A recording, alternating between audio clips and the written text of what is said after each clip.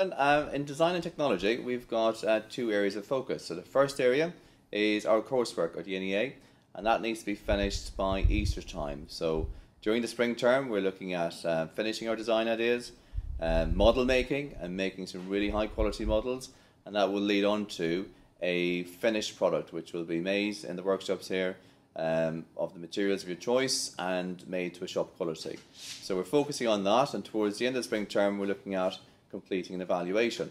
The evaluation will be finished over Easter, so you can take that your product home over Easter, and you can take some photographs of the product you've made and do all of that over the Easter holidays. And then when you come back at the start of the summer term, that's when you hand in your coursework for final marking.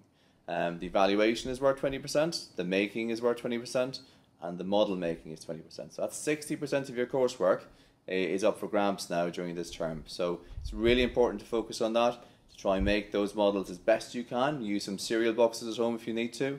You can make those models at home. We're looking at least 10 models which show development from one to the next, but leading to a really fine, well-made, shop quality product at the end. So it's going to be a busy term for you in doing that. The second area to look at is the written exam. You'll have your second full mock paper at the end of this term, and that paper will be 2 hours, and we're going to focus in particular the drawing questions, which is worth about 8%, and also we're going to look at section A, which is about 20% for those multiple choice questions.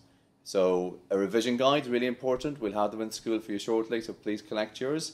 And also we're going to look at the PG Online resources to help you with your second attempt at the DT mock paper.